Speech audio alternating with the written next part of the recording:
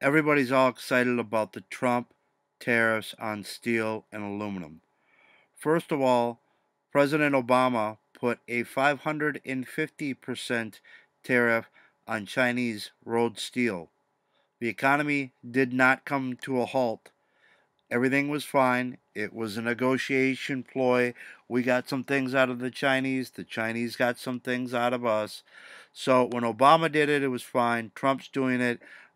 Everybody's having a bit of a temper tantrum.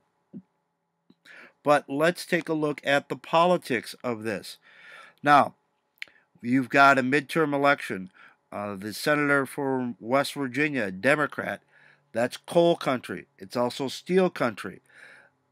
It's going to help the Republican candidate in West Virginia. Pennsylvania, Democratic senator up for re-election.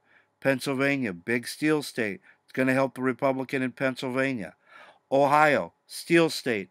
Democratic senator up for re-election. This is going to help the Republican senator from Ohio. That's 3 Republican Senate seats, 3 potential Republican pickups that this tariff is helping.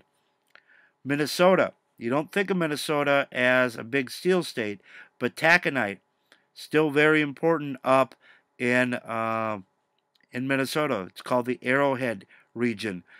This could be very helpful. You have 2 Senate races and a governorship open in Minnesota. If you can drive up the price of taconite, increase jobs and increase paychecks, and Trump can be seen as doing something for the state of Minnesota, that's 2 seats, 2 Democratic Senate seats that could flip Republican.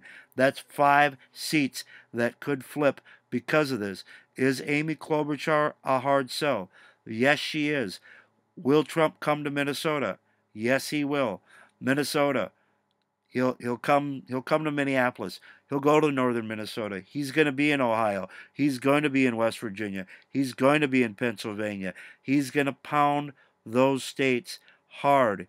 And this steel tariff and this aluminum tariff could turn a 1 to 2 point Democratic victory into a 1 to 2 point Republican victory. That's how important tariffs can be. And it shows that he cares. He told his voters that he was going to impose tariffs. He was going to look out for America first, their jobs first. He's put a tariff on. I don't know what the effect of those tariffs will be come election day, but he'll use it as a negotiating ploy in NAFTA, and he'll use it to help gain Senate seats. Once again, think about it. West Virginia, Democratic seat, could flip because of the tariffs.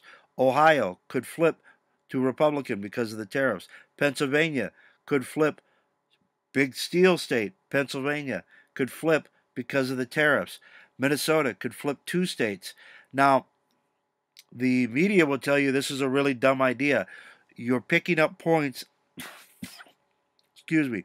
Trump is picking up points for the Republican Senate candidates in 5 seats that currently are held by Democrats.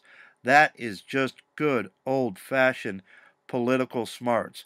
It means Trump is learning to play the political game.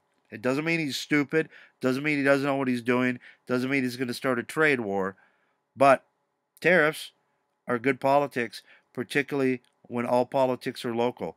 Local to West Virginia, Pennsylvania, Ohio, and 2 Senate seats in the great state of Minnesota. That is my opinion on the Trump tariffs. I think politically they're extremely smart. They're going to benefit the president in the midterms, and they can benefit the president in his reelection bid. I'm Tim. You're watching Tim's TV. Whether you love me, whether you hate me, tell everybody about me. Hit that subscribe button. Tell the world about me, and tell the world why Trump could pick up 5 Democratic Senate seats for the Republicans due to this tariff. And if you have a different opinion, feel free to share your opinion in the comments below.